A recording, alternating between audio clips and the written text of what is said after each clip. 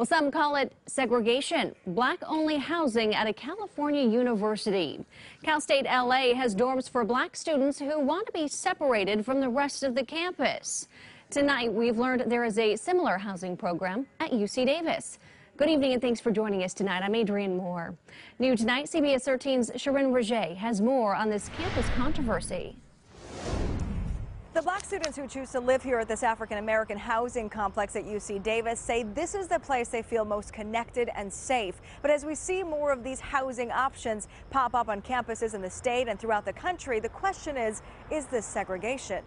We should support different communities wanting to live together, but there shouldn't be specific white or specific black or specific Asian dormitories. News of a new housing option at Cal State Los Angeles spreading quickly and generating criticism. What's next?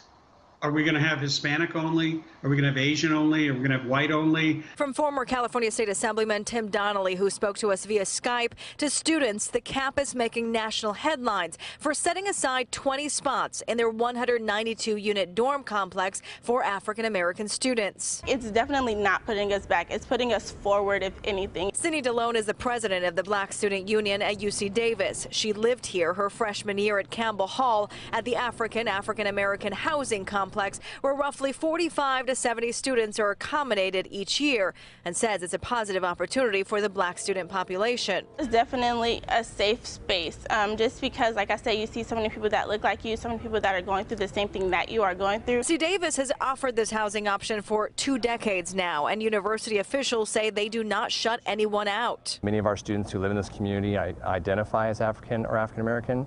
But we also have a number of students who do not, and they want to be there to learn from other students. If they're all for it, I think that everyone else should be too. But still, for some, the idea of housing for one minority group simply sets us back decades and runs counter to the aims of the civil rights movement. And using taxpayer dollars to segregate society, I think, is probably offensive to everyone.